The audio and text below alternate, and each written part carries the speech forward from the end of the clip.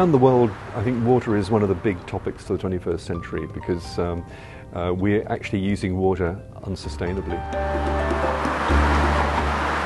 So the prairies had a major drought in 1999 to 2001, described as Canada's most expensive natural disaster. We managed our way through that, but if that drought were to last for more years in sequence, that would create some major issues in terms of sustainability of agriculture and industry. First of all, we're seeing increasing competition for water resources, and that applies throughout the world. It also applies in Canada. So nutrients are one of the major challenges. The US Academy of Engineering has defined this as one of the major challenges of the 21st century. So this is sewage from urban centres, municipalities, rural communities, and it's the nitrogen and phosphorus that farmers need to put on the land to increase their crop yields. So we're investing a lot of money in field research to understand the processes and improve our modelling capability. That can be models to represent local problems, management of small river basins. It can be models to represent very large river basins. So the Saskatchewan River Basin where I live, it's half the size of France.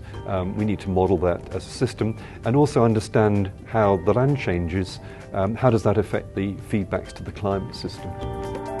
Agriculture has in its hands the ability to manage the landscape to improve water quality through beneficial management practices. This could be smarter use of chemicals, or it could be changing tillage practices or building small storage reservoirs to collect runoff, preservation of wetlands and so on.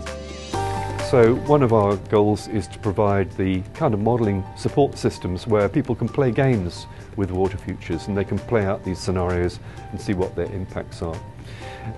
The Climate Change and Atmospheric Research Project is much larger. We have a $5 million program over 5 years, but it actually has $24 million of in-kind support. It brings together 8 universities, 4 government agencies, and we're looking at environmental change in the whole of interior Western Canada, so from the Rockies east through the prairies, from the US border up to the Arctic.